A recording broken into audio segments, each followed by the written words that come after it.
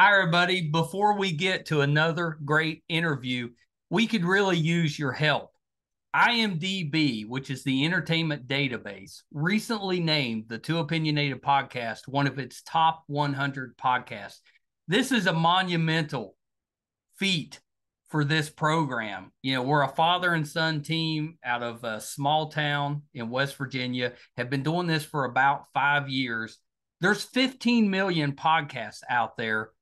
About 40,000 of those get to the point that they're listed on IMDb. Out of those 40,000 out of the 15 million, we're ranked number 82. Something that we're just immensely proud of. We're so thankful for our listeners, our watchers, our fans. Thank you so much. If you would like to help us out, and we're asking for it, please. It's easy. It's really easy. It's free. If you go to IMDb, that's imdb.com, look up Two Opinionated Podcast, and just take a look at the page. That's all you have to do. I mean, you're welcome to look at the cast, look at the episodes so you can kind of see who's been on the program. Do whatever you want. But even just bringing up the page, imdb.com, Two Opinionated Podcast, bring up the page, look at it. That helps us so much. So please, if you can do anything, we would really appreciate that. Our YouTube channel is MeisterCon Pod. Love to have your subscription there. It's also free. And you can also check out our website, meistercon.com, where you'll find almost 700 episodes, audio and video, available on there. There's also a terrific blog from Brett, and it'll let you know anything that we have going on in studio, if we're covering a convention, if we're going on location, anything that we have going on will be on the website, meistercon.com. Thank you guys so much. We appreciate you so much. I can't express enough how appreciative we are of all of you. We never expected to do as well as we have, and that's all because of you. Thank you so much. Enjoy that interview. Bye, everybody. Hi, everybody. Welcome to another edition of Two Opinionated. So excited today. I've got actor, writer Dean Butler with me. So welcome, Dean. Hey, how are you?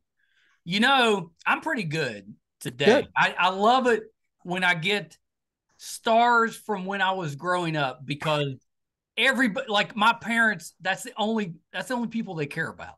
Yeah, right. None of today's stuff. I tried for years to get them to watch the podcast, and they say, we talk to you every day.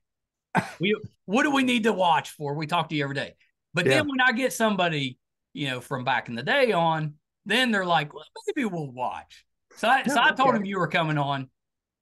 They're going to watch this one. So. Okay, well, that's cool. Now, before we get started, Michael, you need to tell me what the title of I'm always curious about, because I'm doing a lot of shows these days. What does Two Opinionated mean in your title? What is that about? Well, okay. So my son and I started this podcast, and the original idea was that we would have generational differences, you know, and so we would be too opinionated about our opinions, and we would argue about whatever nerdy stuff we were interested in. But how old's your son? Well, so he's 24. He's his full-time job is he's a children's librarian. Okay. So then he podcasts on the side.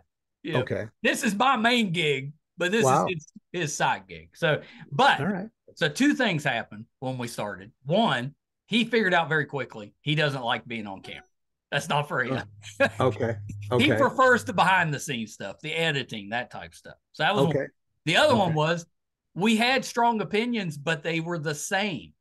We didn't have differing opinions. So there was that's not so effective then for the very effective. So it's just too opinionated in one direction. Then you're sort of preaching to the choir all the time. That's it. Yeah. So, but you know how that goes. We had the name out there then. So we're like, Two Opinionated, that's the name. But then we pivoted to the interview situation, which is when it took off. It took off for us when we did. Okay. So does your son edit your son edits the program? Is that what happens? He does all the editing, does the marketing, the hard stuff. I'm just yeah, right. You just do the talking. Yeah. Right. Okay. I show up and talk and then leave all the stuff to him. Sure. No, that makes sense. Good for you. You've got the more relaxed side of the gig. I mean, I know, as long as the conversation flows, it's easy for you. That's it. I think I got the better end of it. Yeah.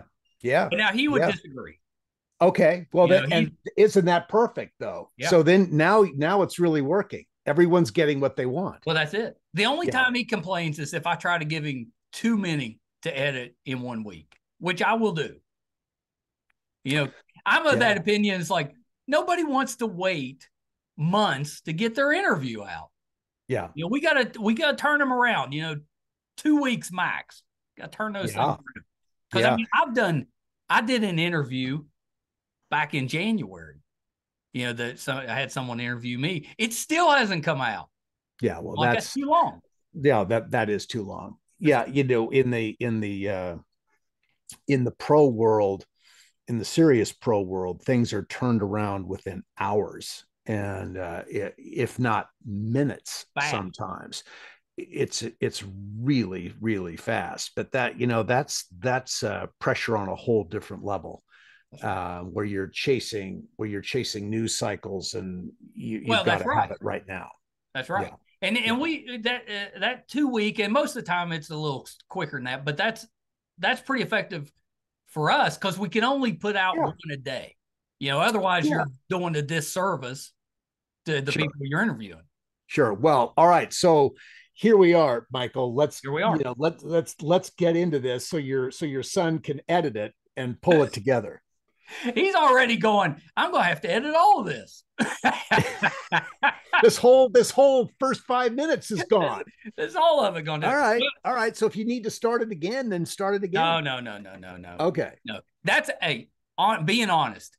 This show took off for us as soon as we stopped worrying about it. We're like, if we screw up, we're going to put it out there. Hey, we messed this up, but we're going to learn from it so we don't do it again. Yeah. Right. No, I look, and I think that's a part of the appeal of the whole podcast world is that it's very spontaneous. It's perhaps a little underproduced, but it feels authentic. And I think that's a big part of why these people like that. Yeah. So let's start this way, sir, because we got a lot to cover. But let's start. I always love to hear how somebody got started. So what got you into the entertainment business? That's a difficult business to get into, whether you got into it today or years ago. Sure.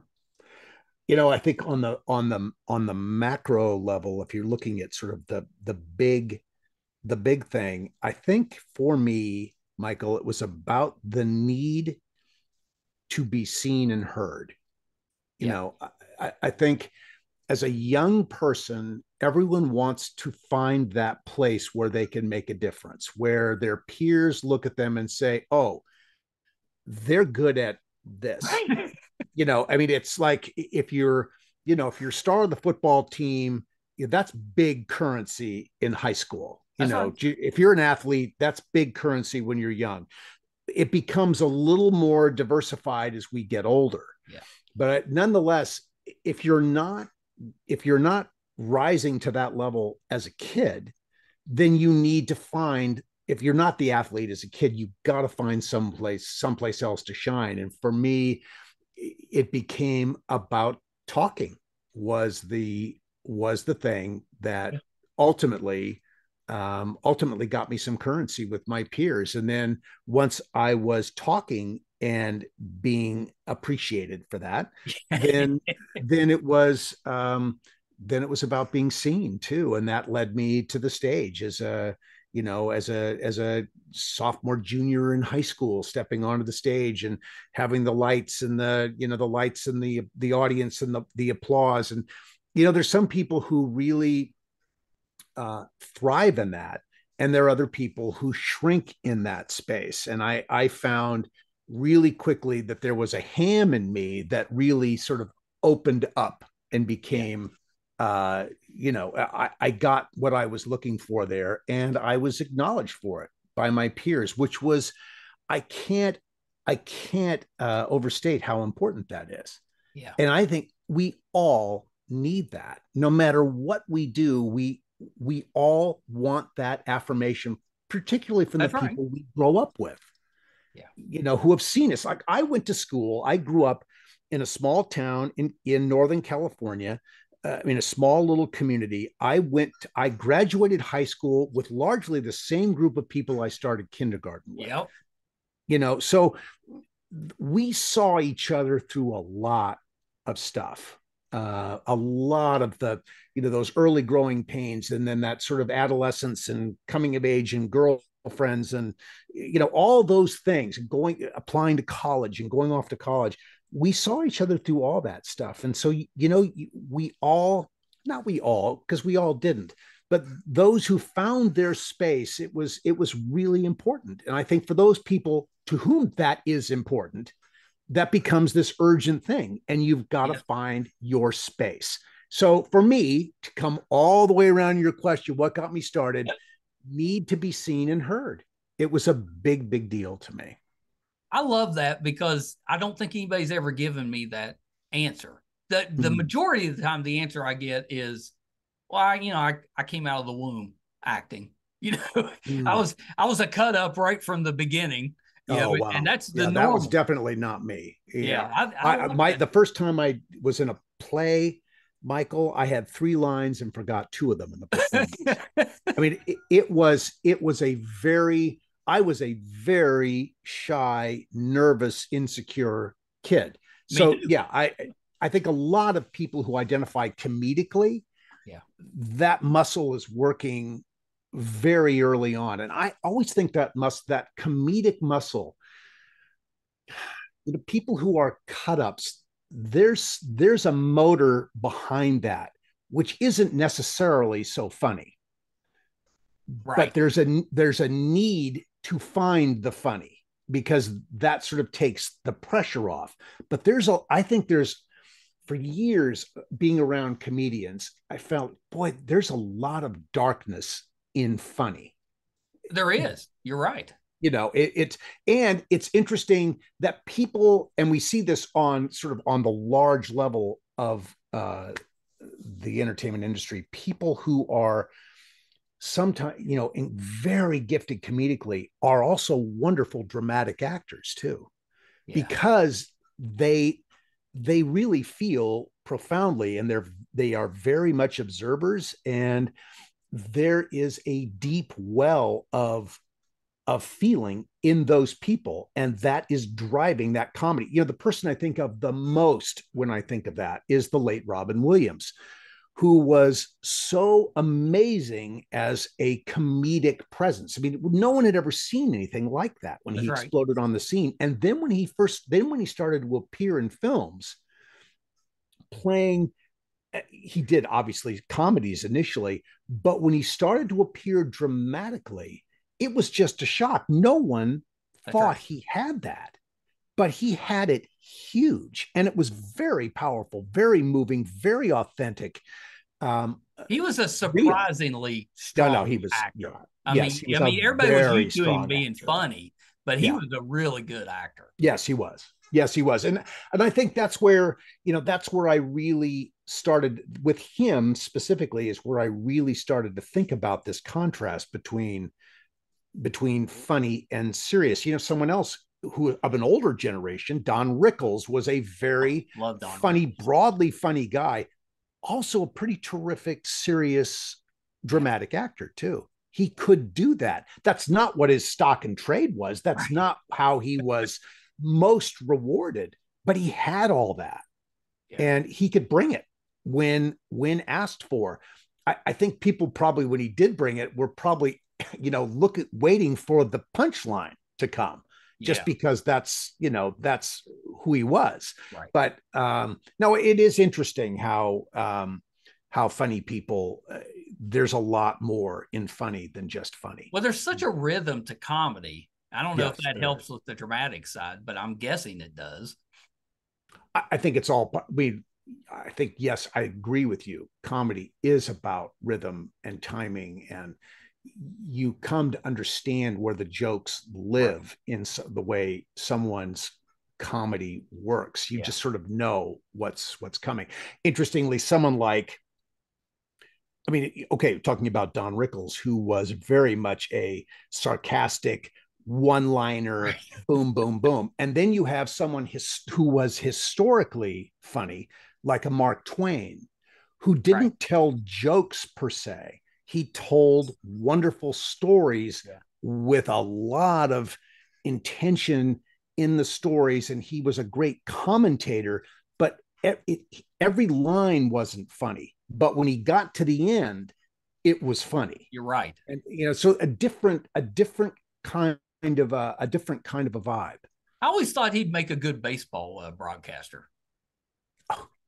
Oh God, I would think you're right. I mean, baseball is about telling a long, slow story, right? A gentle story about a game. Well, living in Los Angeles for years, the great Vin Scully was a wonderful storyteller, and could establish an atmosphere and a feeling about a space, and he spoke poetically about. He really did. Yeah, no, it was beautiful to listen to him call a game, and there were obviously many others, but he is the one I became most aware of at a certain point in my life, and there was poetry in Vin Scully. Yeah. It was probably Marty Brennaman for me. I was a Reds fan. Okay. So him and Joe Nuxall when I was growing up. I'd listen on the radio, going to sleep at night, and it's difficult. Like today, it's difficult to explain to someone that didn't have all the electronics just how important those radio broadcasts of ball games were. I used to love listening to those. Oh yeah. Well, you could lose yourself in that. And for certain generation of people, and we're sort of on we're in a bridge. That's right. Michael, I'm 68. I just turned 68. How old are you? I'm 54. Okay. So so we're in this bridge between the audible medium of entertainment.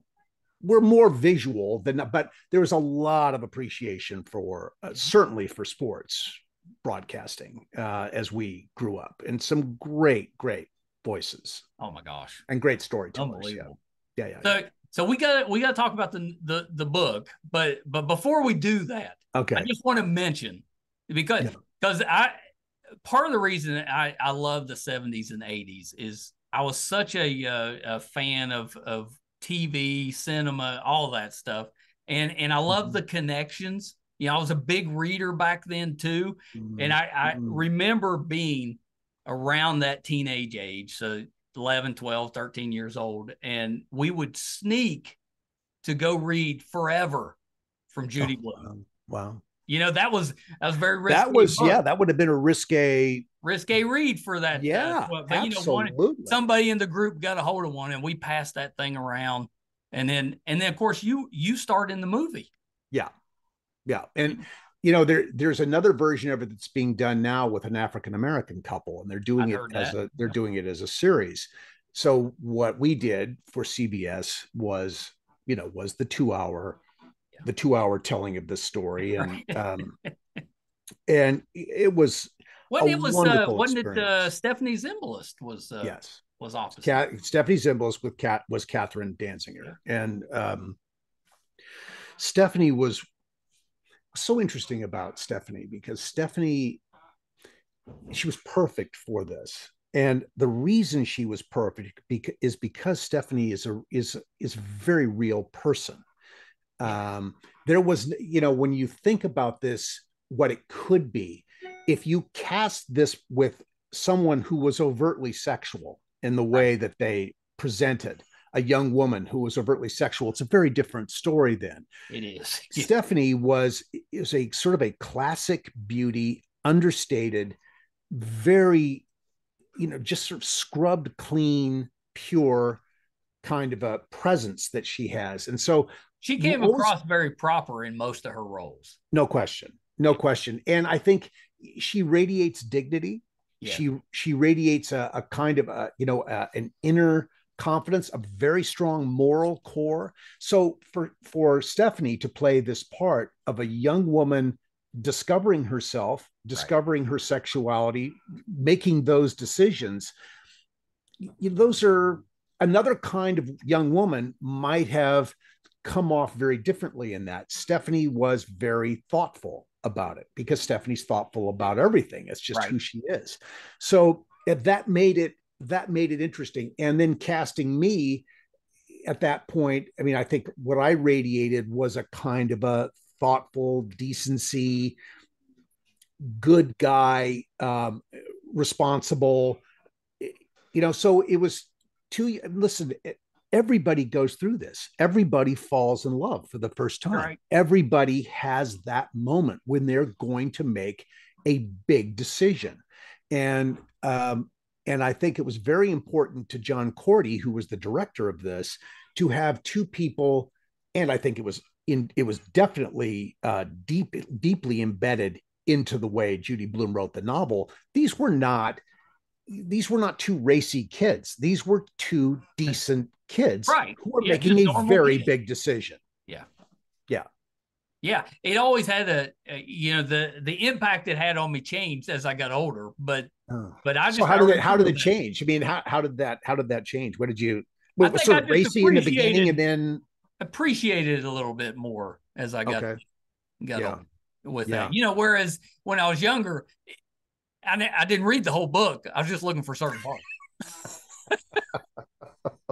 I remember that when I first read The Godfather, the paperback, it was like page 26 when Sonny meets the bridesmaid. Yep. I mean, that was a pretty hot scene. When I got there, I thought, and I don't know how old I was. I was probably 14 when I read The Godfather for the first time. I was like, wow, that's pretty hot. Yeah. And but that was, you sort of expected that to be hot. With Forever, the cool thing about it was almost any kid, and most kids are, there are always those kids who are this sort of ahead of the game with their peers, and they're doing things that nobody else is doing. This Michael and Catherine Michael story was not about the kids who were out in front. They were two kids who were a little slower. I like that. Yeah. They were a little more thoughtful, a little more reticent, but when they fell hard. And that made it, I think, very relatable to so many kids who were right there in that space of being just like, what is this amazing thing that is happening to me? And they were, I think that's part of the reason playing catch up all the time. Yeah, because they were very relatable to a lot of us.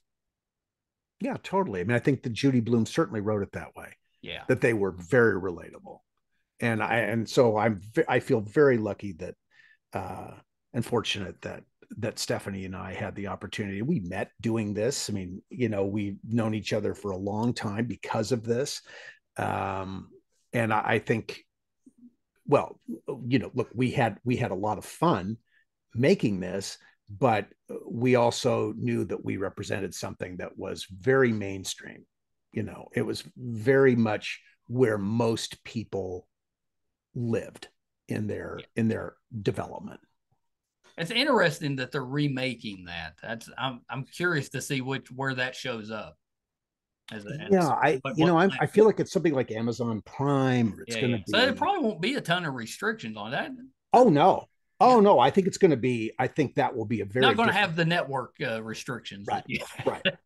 Yeah. No, we were definitely right in the thick of the middle of that standards and practices, over the airwaves kind of decisions that were made about what you could show and what you couldn't show, which I think also made it more. You wonder. I mean, do you have to see all the detail? Yeah, I don't know that we really need to see all the detail. We want to. When you're younger, you'd say yes, you want to, but yeah, you're right. You don't need to. But do you need to? Yeah, I don't know that you really need to. Yeah. So a couple other ones that before we move on. Hank Summers, obviously. Such a huge Buffy fan. I was late coming to it. Like I didn't start watching it till it was a few seasons in, and they were already starting to show it in reruns, and I caught it and just absolutely loved it. And that's one that I've got to share with Brett, and he loves it. That's one of his favorite series. Well, it's such a smart show. Buffy was a very, very smart show, and well, because it should have been ridiculous. Like certainly the feature film was ridiculous. It was a popcorn, really a popcorn movie, and very broad, and that's the way the studio wanted that. When Joss Whedon had the chance to revisit this material, he knew he wanted to do something a little bit more serious. It certainly had humor to it, but it was a smart humor. It wasn't a silly humor. That's right. And it wasn't slapstick. Not at all. Not at all. Not at all. Which the movie, I love the movie too, but for different reasons. No, exactly. Well, the way with Christy Swanson, the way it was cast, Buffy was Buffy. You saw her and you said, okay, I get this girl's named Buffy. Sarah Michelle Gellar radiates intelligence. And I mean, look, she's a very attractive, it was then, still is. I haven't seen her in years, but was a very attractive young woman, but more in the Stephanie Zimbalist mold of being attractive. So for that person to be Buffy, right, that was sort of funny. You wouldn't have thought that this person would be called Buffy necessarily. Christy Swanson, Buffy. Oh yeah, Christy Swanson, totally. That was Buffy. Buffy, yeah. But Sarah Michelle Gellar was a different thing. There was much more intellectually on this going on with that person than was happening than what was asked of Christy Swanson playing Buffy in the feature film. I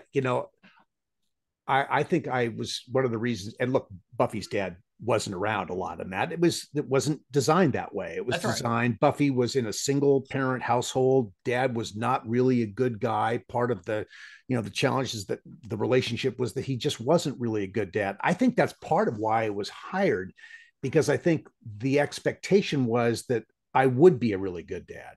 Yeah. And so there's this sort of, because we've seen you in roles and we're like, he's a good guy, but he's not a good guy.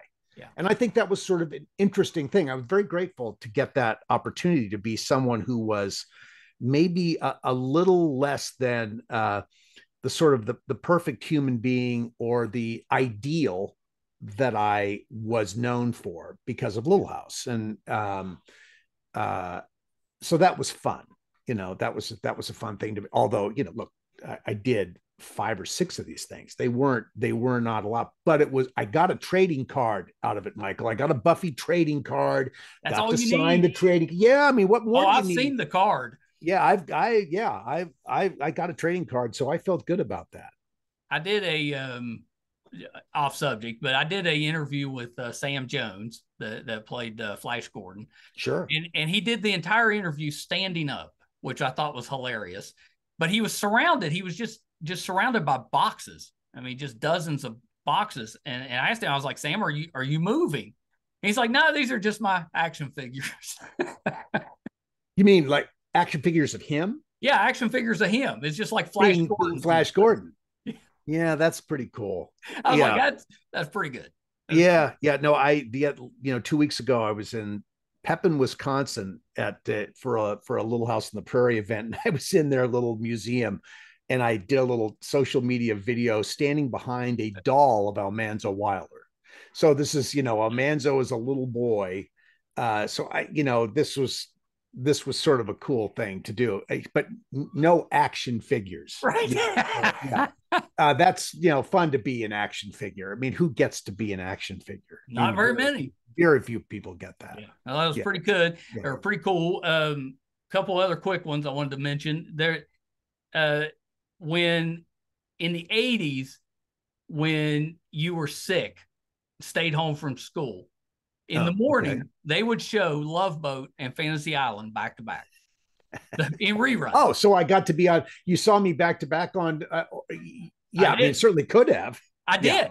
because Certainly could have, yeah. they would do, that's what they would do. They would do like a theme. Oh, a lot of their ones would be the same actors. The same actors. On both. Oh, yeah. So yeah. I remember yours when you came. You were on both. Yeah. Aaron Spelling as a producer owned prime time at ABC during a period of time, during a window in the 80s. It was just an incredible powerhouse that he had, starting with Love Boat, Fantasy Island, Hotel. Hotel, yeah. Obviously, being Beverly Hills 90210, later. What a prolific producer he was. Boy, he had his finger on the pulse of what people wanted to watch. Yeah. His stuff was huge.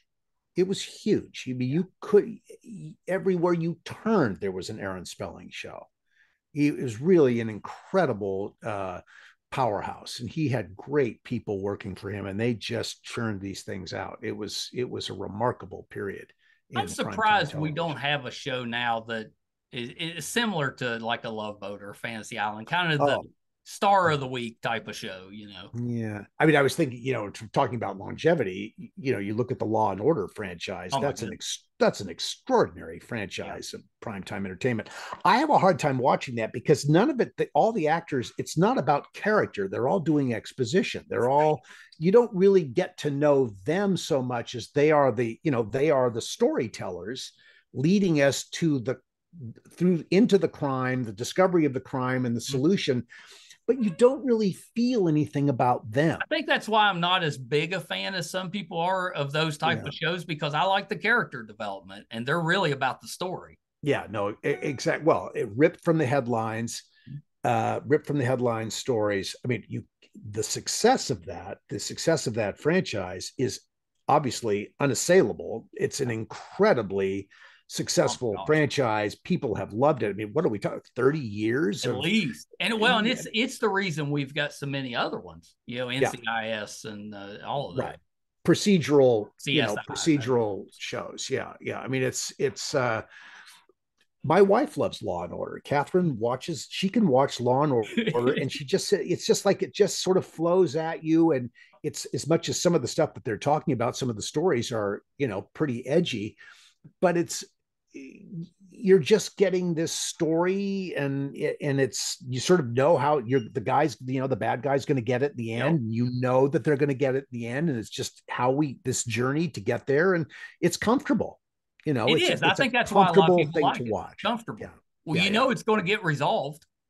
Yeah, no, absolutely.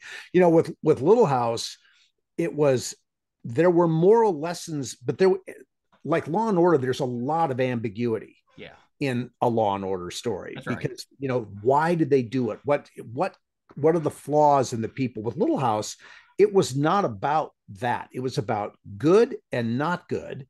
Yeah. And people could model good behavior or bad behavior, and you knew who you were rooting for and you knew who you were rooting against. And it was, or not necessarily rooting against, but you knew who was going to get it in the end. That's right.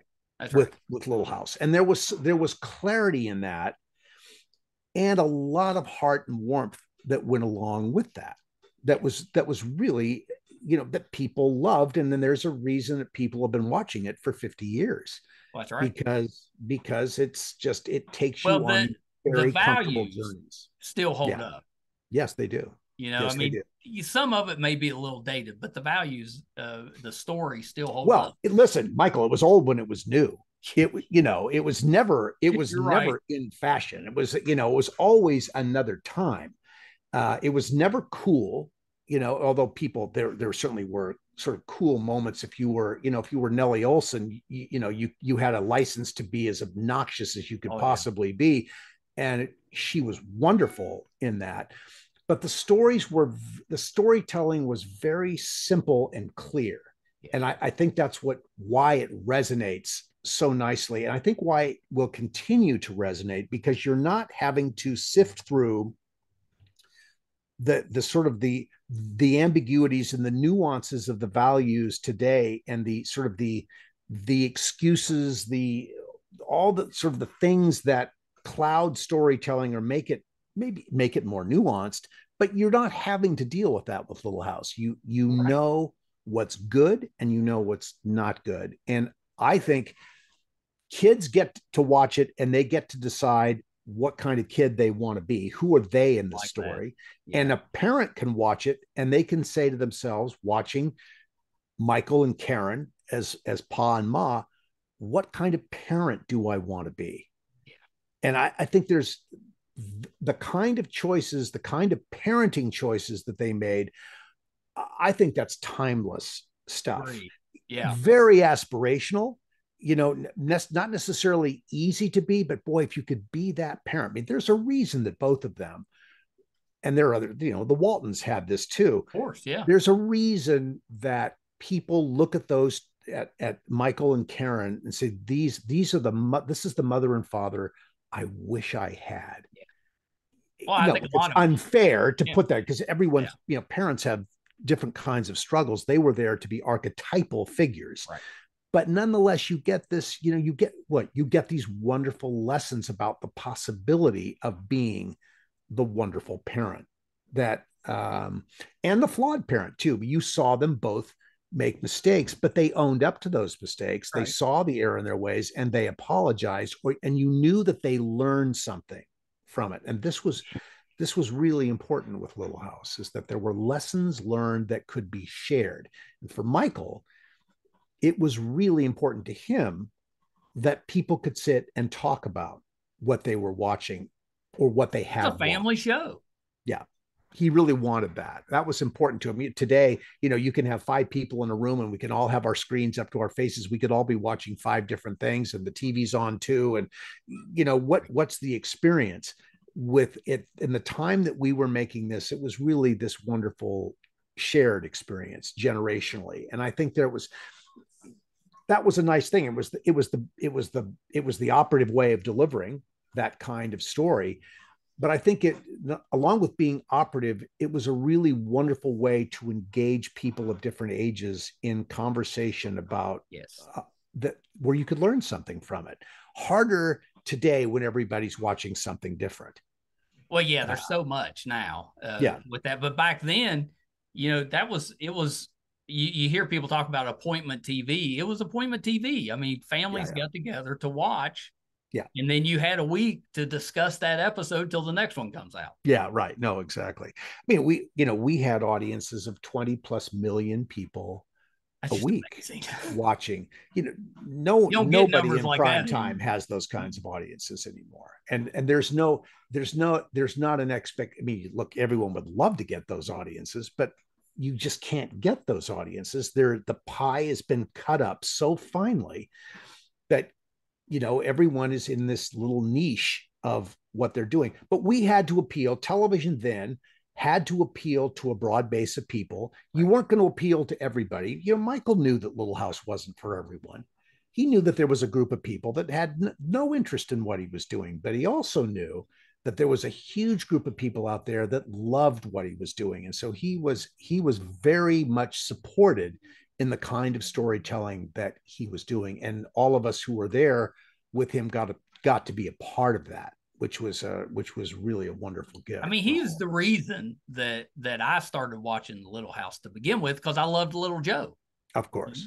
Of course. Yeah, no, Michael was an icon by the time he he was a television superstar. Once I started watching, I had all kinds of reasons to keep watching, but he initially, it was him. And the big thing I remember about Little House is we got cable TV in 1978. And I remember Little House was one of the first shows I watched after we got cable, and the picture was so much better.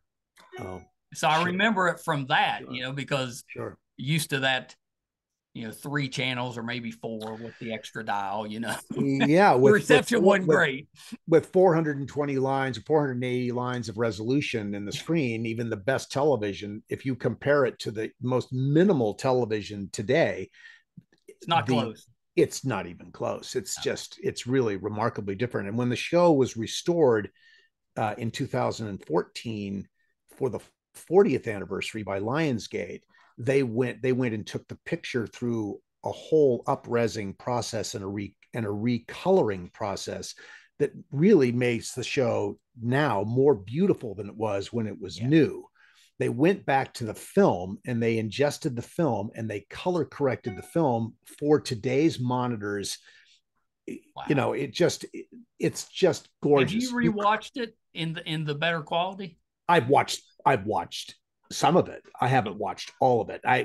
During the pandemic, I know that, people were stuck at home and people rediscovered Little House again in a serious way and would sit and watch episode after episode after episode because they needed, we had Alison on around 2020, maybe 2021. Sure. She talked about that, just how much fun she was having because people were rediscovering or discovering it new. Yeah. And it was kind of surging back because a lot of us had time on our hands that we weren't expecting. Yeah, no, exactly. I was still working in the early part of the pandemic. I was still working pretty diligently at NBC Sports at that point. But I think there was a lot of, people needed comfort. That's one of the wonderful things about Little House is it's a comfort experience. It's that safe place. Everything may be going completely bananas around you, but in the world of Little House in Walnut Grove, things are understandable and the solutions are simpler and clearer. And it's a nice resetting of the world.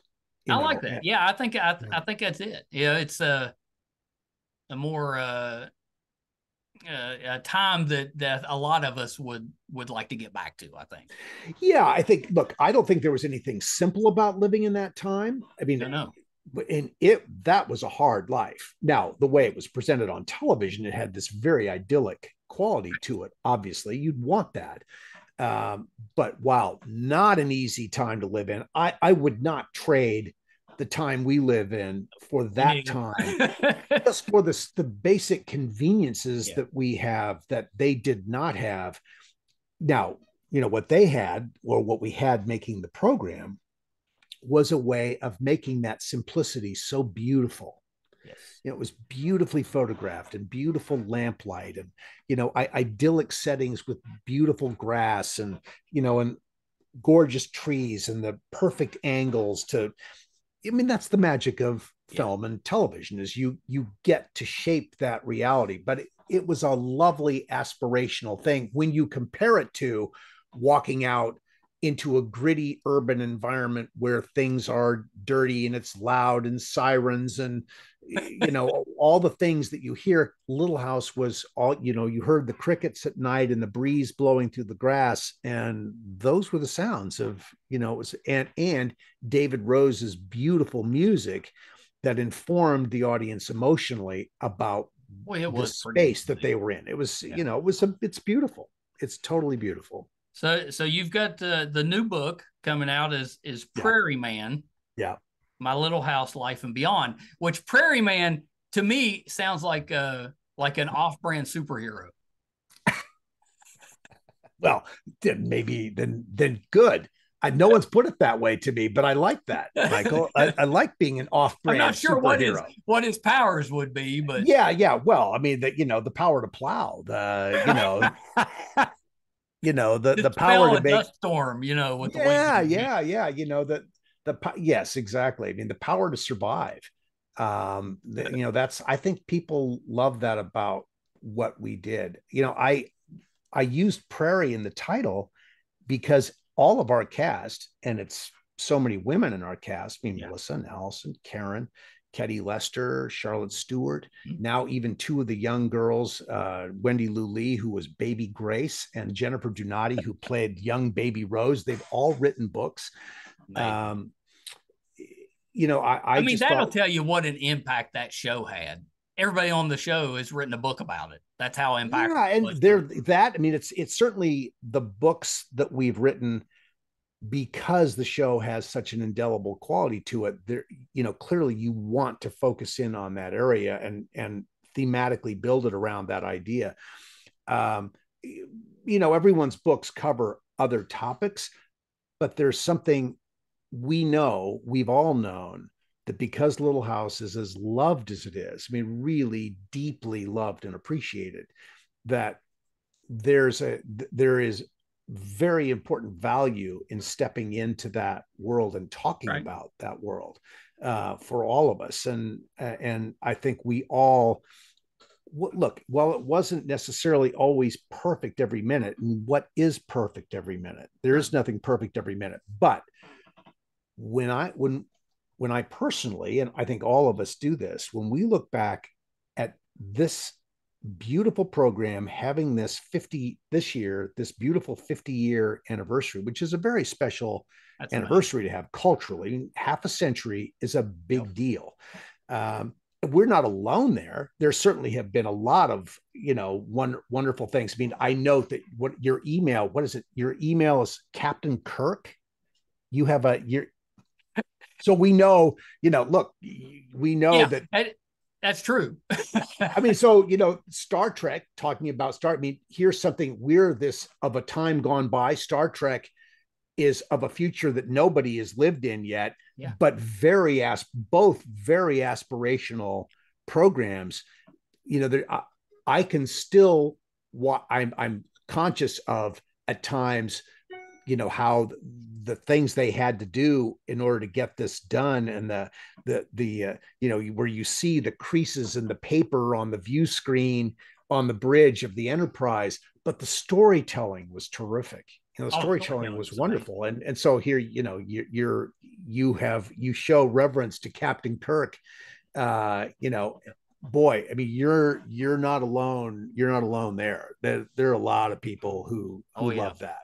Yeah. Well, absolutely. yeah. But so that's one of those shows. And we're one of those shows. They're one of those shows. You can forgive the lack of special effects because the story is so good. Absolutely. No question. I saw that you'd written for Tech War. Right. Yeah. No, I did. I had the opportunity to write an episode of Tech War. I was born in Canada, and so I have a Canadian birth certificate, and I was very good friends with one of the writer producers of the program. And with the rules of Canadian content, 55% of all the content that's produced in Canada has to be done by people who can be called Canadians. Okay. Yeah. So they wanted, and they did a lot of Canadian directors. They wanted to have an American director for an episode. One of the executive producers wanted to direct. He was American. They needed to swap that director, that Canadian director, to do that. They needed to swap a Canadian writer or an American writer for a Canadian writer. And I became, my friend knew that I'd been born in Canada. So she said, come in and pitch. Come in and pitch us an idea. And so I went in and pitched an idea that was sort of out of the headlines, and they bought it because they were predisposed to buy it. And it was a wonderful process of cracking this story really fast. And I was up around the clock writing this. I was extensively rewritten. I mean, as one would expect to be, but I got the credit. Obviously I had a contract, I was paid, it did all that. I had this wonderful experience of doing this. And it was great fun to be involved on that level. And that was during the time when I was really starting to move towards, it was sort of very early in that period as I was starting to move to the other side of the camera, and realized that, came to the conclusion that as much fun as I had as an actor, and I had a lot of fun as an actor, you get a lot of credit, when you're an actor in something that's good. You also get a lot of unfair blame. That's right. An actor when you're in something that's not good. But yeah, it does cut both ways. But the people I think who really have the most fun are the people who are behind the camera, the producers, the directors, the writers, who are fully immersed in the process from the beginning of the seed of an idea. And they are taking that through to whatever it is that it becomes out on the other end that ends up getting aired. The actors are the last ones hired in the process, and generally the first ones done in the process, because the actual production is really the shortest phase. It's also the most expensive phase, which is, you want it to be the shortest phase. Right. You need it to be, because you're spending so much money during that time. but it's really a very short window in the whole process. Yeah. Now, you're there forever. If it's something good, you are always there. And I certainly have had that experience with Little House of once I came in season 6, I'm there and I'm there throughout that. And, I did the episodes and loved them, but it was much more satisfying in a way mentally and emotionally to be involved in making more documentary content about the series, making DVD bonus content where I got to decide what this content was, where I got to tell the story. I wasn't doing it alone. It is fun.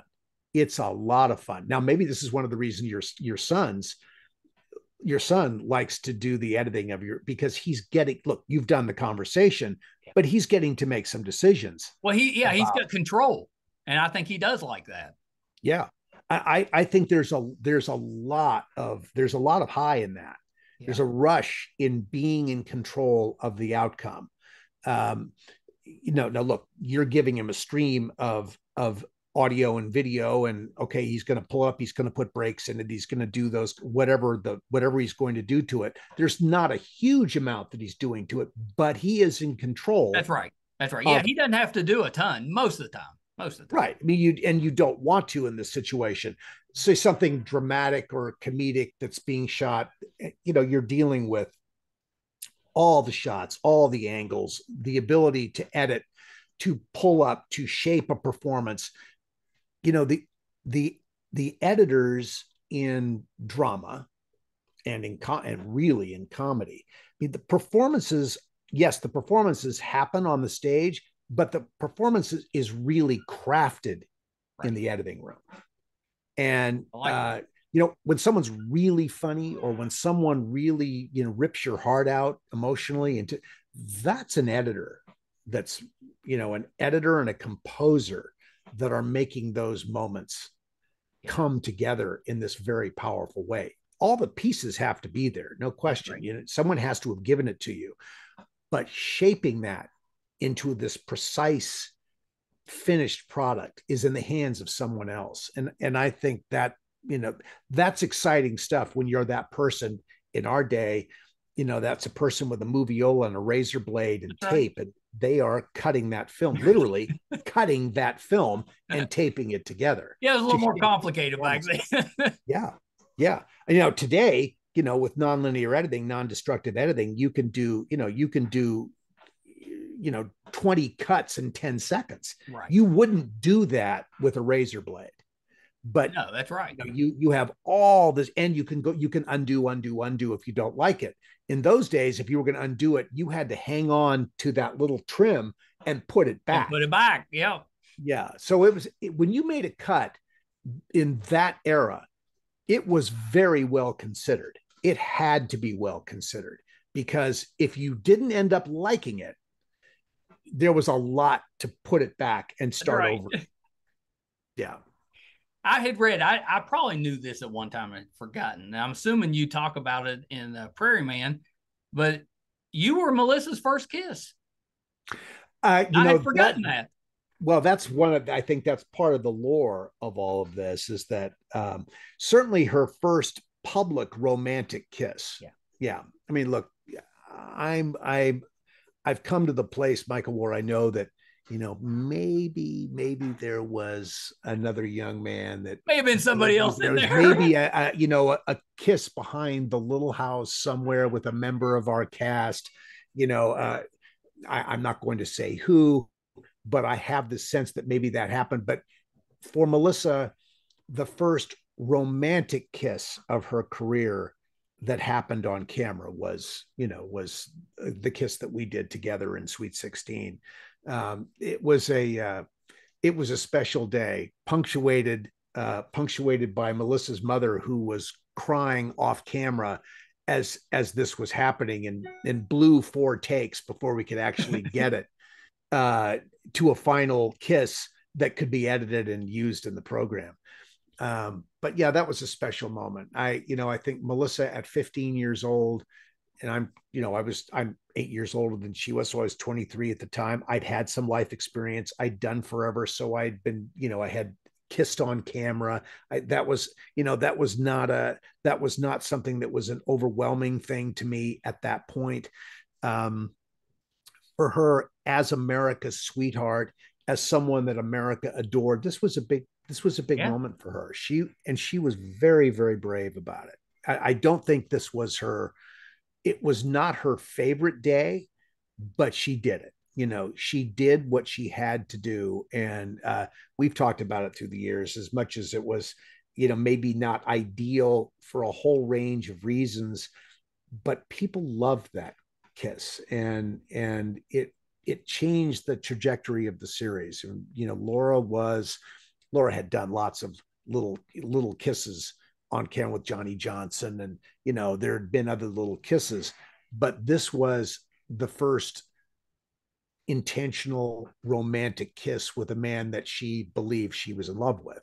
And so, that made it a big deal. And, once that kiss happened, we were heading for the altar. There was no doubt that this would pay off. There was no turning back with Almanzo. Yeah. Of course, your character had some problems after that. And he had some issues. Yeah, well, I think the road to I Do could never be a totally smooth one. That wouldn't have been very interesting. That's right. That wouldn't have been good. There had to be some missteps and hiccups and mistakes and all of that. But basically, once that first kiss happened, the audience knew, and the audience who had read the books knew, that Laura and Almanzo got married, that this was one of those romances. Yeah, you knew it was going to be there. So Michael had to keep make it interesting, but you knew it was going to, you knew it was going to go the distance. So yeah. When does Prairie Man come out? Prairie Man becomes available on June 25th. It's available for pre-order now on Amazon and at Barnes and Noble. But yes, it will be available on June 25th, and it will, those who have bought it, pre-ordered it, will get it in the mail, I think, on the 25th, or certainly shortly thereafter. I just finished recording the audiobook that's not easy. On Tuesday, this last Tuesday. So that will be, I think they will drop that, right in the same zone of time, I would think, but that's up to them. I don't know when they're going to drop it, but it could be, could be soon. Yeah. I had a lot of fun doing that. Again, coming all the way back to the beginning of this conversation, the opportunity to be heard is really important. So getting a chance to read this book that I sat down and wrote over a 7-month period in 2023, starting January 10th, 2023, in the pre-dawn hours, sitting down at my dining room table with a hot cup of coffee and my laptop computer, and starting with chapter 1 and moving through this. It was, really, 7 months is not that long a time to write a book. No, it's not. But the goal was to have it available in the summer of 2024, in the middle of the 50th anniversary year of Little House.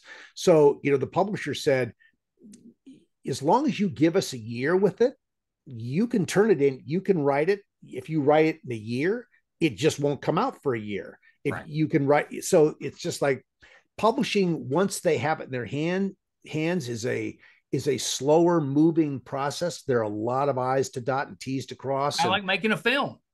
Yeah, right. Exactly. So, there's a lot of due diligence that has to be done to get something ready to be actually released. Well, I'm glad you got it done quick. I had been ashamed to come out in year 51.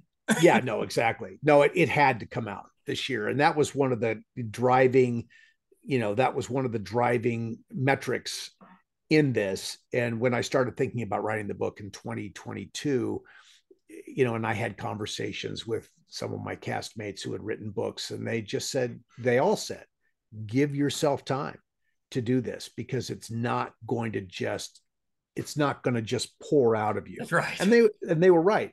But no, I had a little more oomph on it perhaps than that, because I knew I wanted it to come out in June or July of this year. So I had to You work. put some pressure on yourself. I did. And I need deadlines. I am, if there's a chance to procrastinate, Michael, I will procrastinate. I got that problem too. And procrastinate. Yeah. So I had to eliminate that as an option. It had to get done. Well, sir, thank you for taking some. You got to come back. There's so much more I want to talk to you about. You got to do this again. Listen, we can do that. I mean, just invite me and we'll do that. I'll holler at Harlan. We'll get okay. Okay. We can come back and be too opinionated about something. Oh, I can give you some stuff. We'll pick a topic and we'll just. All right. And we'll go for it. All right. Very good. I'd like that. Before I let you go, sir, so the book is coming out next month. Where can we find out more about the book, and where can we find you on social media? So, all right. So again, you can pre-order it at Amazon and at Barnes and Noble, and Kensington Book Publishers is the publisher. My social media presence is at official Dean Butler, and that's on Facebook, at Instagram, and at TikTok. And in the weeks leading up to the actual publication, there will be a lot of social done about this book. That's and then, fun. I'll be doing appearances all over the country. Our Little House cast is out and about this summer a lot because of the 50th anniversary. So I'll be in a lot of different places, and you can check out on Facebook. You can search for Little House cast events. Gravel Road Productions is the promoter of a lot of our appearances. So there are some. I love that the cast is still getting together. Oh, we do. Years. We have a good time together. It's a nice group that travels together. We're a very amicable group. I think we create a nice experience for fans who come out and see us. It's a really good thing. We're all so blessed by this, Michael. We are incredibly blessed to be a part of something that is so loved, and that bonds us together. It's bigger than any of us. We are a part of something that is it's a cultural treasure. It really is. And we all got to be a part of that in different ways, and we are all very blessed by it. Yeah. Well, thank you so much, sir. You have to come back. Okay. You just have to invite me. I will. All okay. Right, hold on one second. I am such a fan of Dean Butler. He's unbelievable. You can tell that he has been in show business for decades, because he is just the best person to talk to. I mean, he was terrific off camera. He was terrific on camera. I could have talked to him all evening. Shame on me for maybe not pacing as well as I should. It went by so fast, that hour. Hope you enjoyed it. I'm going to have to bring him back. I've got so much more. I didn't even touch on Gidget. And if I had, what I would have said was that, I mentioned when we got cable TV, 1978, it was basically just a better picture in TBS. That was cable. You got one extra channel, but the picture was a little better.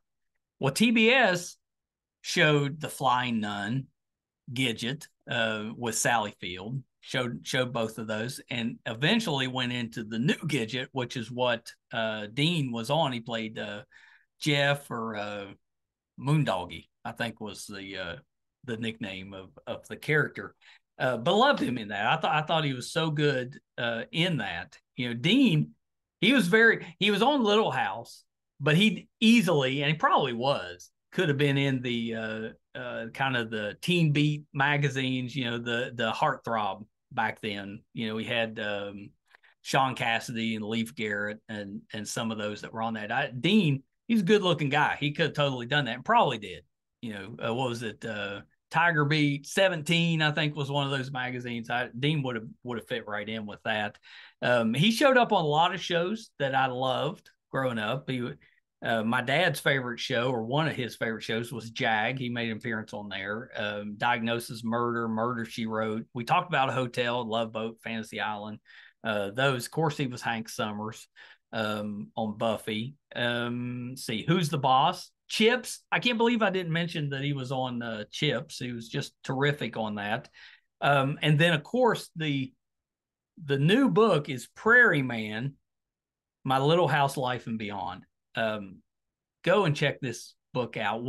We talked a little about it, but one of the great things about Little House on the Prairie is the fact that there's so many of us still connected with it. And that says a lot about how good a show it was and how good a cast it was. That cast is still really close. You know, if you enjoyed this interview, check out our interview with Alison. She talks about playing Nellie and the good and the bad with that, but she absolutely loved her time on Little House as well. So yeah, please check that out and check Dean's book out, Prairie Man, which still to me sounds like a superhero, but I'm gonna work on that. Maybe me and Dean could turn that into the comic book adaptation of Prairie Man. Is a little different from the book. It's going to be more of a superhero story. I don't know. The book is out June the 25th. Make sure that you get that pre-ordered. You won't regret it. And I'll say the Little House cast, they are all over the country for conventions and festivals and all of that. If you're in a situation where you can get to one, I guarantee you'll enjoy it. So please do that. We'll bring Dean back. Wanted to ask him if he'd ever read any of the books. You know, part of the reason I watched the show originally back in the 70s was because I had read some of the books and was a fan. So I was going to ask him. I was, if I remember right, it was my cousin that was the actual fan, and she had loaned those books to me, and I became a fan. It's really good. Thank you guys for tuning in again this week. Definitely don't take you for granted. We appreciate you so much. Our website is meistercon.com. You can find, we're closing in on 800 episodes. You can find all of those, audio and video, on the website. It'll let you know if we're doing anything in studio, if we're going to a convention, like a Little House convention, if we're going on location. It'll tell you that as well. So you can find all that out. Website meistercon.com. So definitely check us out there. IMDb recently named us a top 100 podcast. 15 million podcasts out there to be on anybody's top 100 list. Just amazing. So you can check us out there. And our YouTube channel is MeisterCon Pod. If you go there, please subscribe. It's free. Those subscriptions really do help us out. But all of that will be on the YouTube channel, MeisterCon Pod. Thank you guys so much. Till next time. Bye, everybody.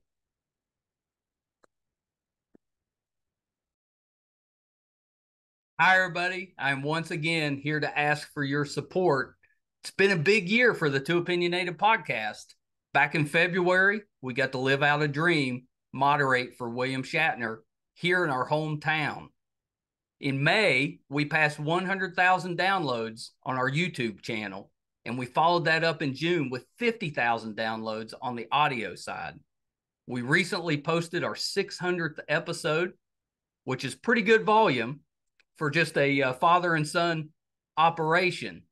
You know, not too many podcasts can keep that volume up. We've been doing this now for 4.5 years, 600 plus episodes.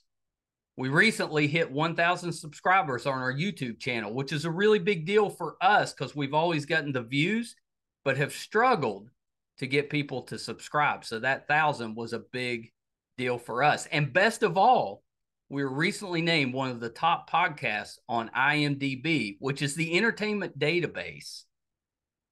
You know, those that are ahead of us, we came in at number 82. Those that are ahead of us are bigger companies like Disney, mostly Marvel, and Joe Rogan, that type of podcast. So for us, being just a small West Virginia father and son podcast, to be in the top 100 out of 15 million, it's a pretty big deal for us. So thank you for everything you've done for us so far. Got a couple little ways, though, that you can help us, and they're free, and they're really easy. If you haven't checked out our YouTube channel yet, please go to YouTube. It's under MeisterCon Pod. Just hit subscribe. It's free. Doesn't cost you anything. Really helps us a ton. And maybe even more important, if you could go to IMDb, imdb.com,